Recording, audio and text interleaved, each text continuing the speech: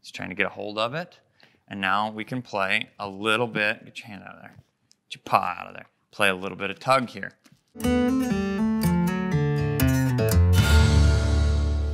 All right, guys, good morning. We've got Thunder here, and we're going to play a little game with him that is involving retrieving and then incorporating tug. We've had a lot of questions on how to properly do this, and I want to show you what it looks like because it is important.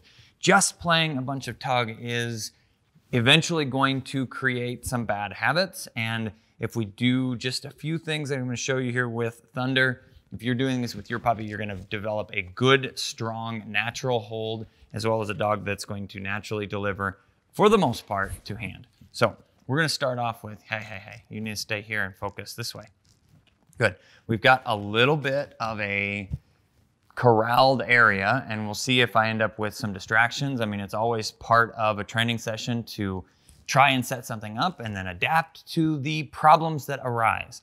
But we're going to try and play fetch with him and then incorporate that tug into this game. Hey.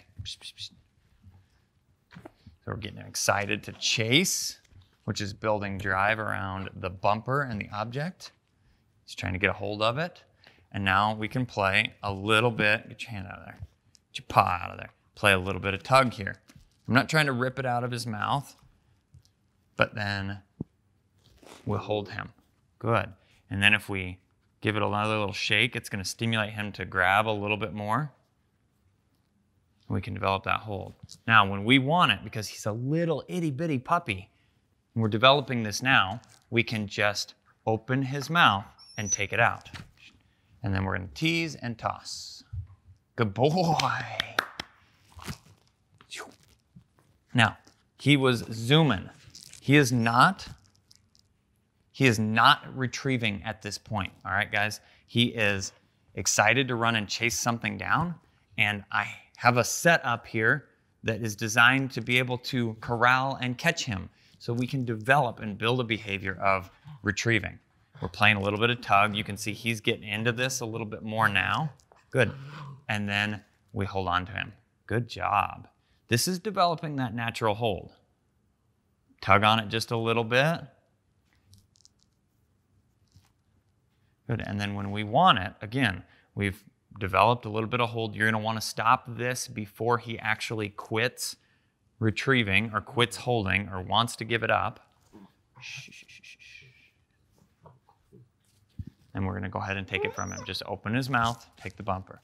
Teasing again, and another toss. Again, he's trying to dart past me. Puppies aren't, some puppies are better than others, but a lot of puppies are going to want to play this keep away game.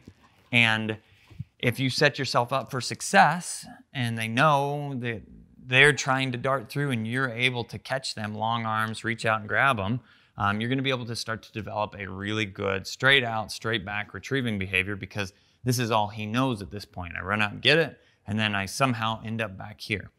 We're going to work on this tug again. Good boy. Good boy. This is a DT Systems bumper. They make small puppy-sized bumpers, which are perfect for this training. Right now, Thunder is just, 10 weeks old. So it's the perfect size, the perfect age, and he hasn't started losing a bunch of his puppy teeth yet. You're going to want to watch that when you're working on retrieving with your puppies. When they start throwing a bunch of teeth, usually you're going to need to take a break from retrieving work because they're not going to want to hold and you can actually develop bad mouth habits. Good. All we're doing is some light tugs here and then helping him to understand that it's a good thing to hold on to it. Good. Once he's held it for a bit, we're going to take it from him. This again shows him, when I want it, it's mine. We're going to do one more retrieve with this little guy, and then we're going to call it a session. Again, I'm set up here to snag him. Good job. Good job. A little tug again. Good boy. I'm bringing him back to my left side, which is ultimately where I'm going to want him as an adult. He's going to swing around into heel to finish his retrieves. Good. So we're just developing these habits through reps, reps and reps and reps. Good. That little play tug helped to stimulate him to hold. If you see any mouthing or rolling or playing with the bumpers, then that's when you can grab it and give it a little tug and get him to hold again. Good. Good boy. Good boy. Calm hands. Don't get all excited with him. Good. It's an important thing to be able to show your puppy that this is a good way to get attention and affection too. It's going to develop a calmer demeanor around you and you being with the puppy. Good. Good. All right, and again. We're going to go ahead and take it from him. Good.